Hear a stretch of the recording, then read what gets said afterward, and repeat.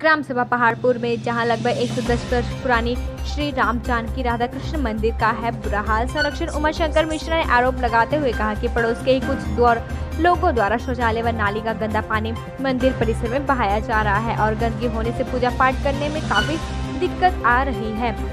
उन्होंने कहा इसी महीने जन्माष्टमी का प्रोग्राम होना है, जिसमें गंदे पानी के जमाव से आए हुए श्रद्धालुओं को दिक्कतों का सामना करना पड़ेगा।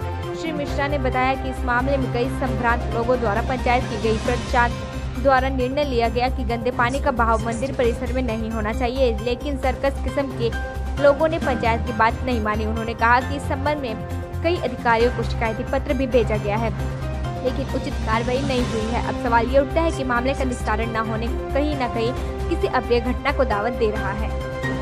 क्या नाम है आपका? उमाशंकर मिश्रा। अच्छा, ये कौन सा ग्राम पंचायत है? पहाड़पुर ग्राम पंचायत है। अच्छा, क्या मामला क्या है?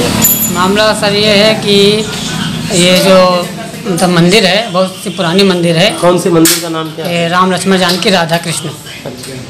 ये तो इसके सरबराहकार हमारे खानदान के पाक साहब व्यक्ति ही रहते हैं, ना इसमें गांव वाले रह सकते हैं ना और कोई, बस विपक्षी लोग जो है इसमें नाली निकालना चाहते हैं, लैट्रिन का गंदा पानी छोड़ देते हैं, मंदिर परिसर में पूजा पाठ करने में दिक्कत आती है।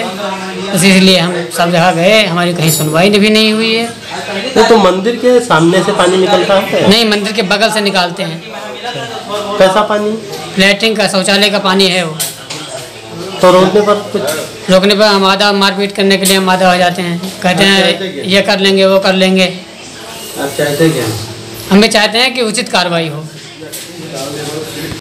लेटेस्ट न्यूज देखने के लिए प्राइम ब्रेकिंग न्यूज चैनल को सब्सक्राइब करना ना भूलें और साथ ही डेली अपडेट्स पाने के लिए बेल आइकन को प्रेस करें।